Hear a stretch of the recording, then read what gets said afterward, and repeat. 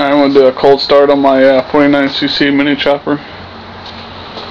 Got the battery charger hooked up to it. About 40 degrees out, 45 maybe. I installed a ported out 49cc cylinder in replace of the stock cylinders. They're a lot bigger because they got like a heat sink or something on top of them. They look cooler than the new one, but whatever. And I also drilled holes for better airflow. And on this side also.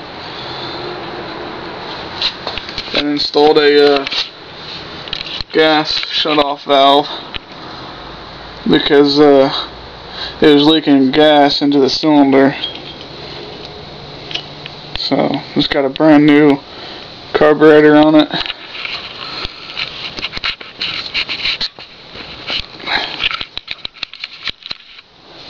So, but for some reason, to prime this, it flows out onto the top of the motor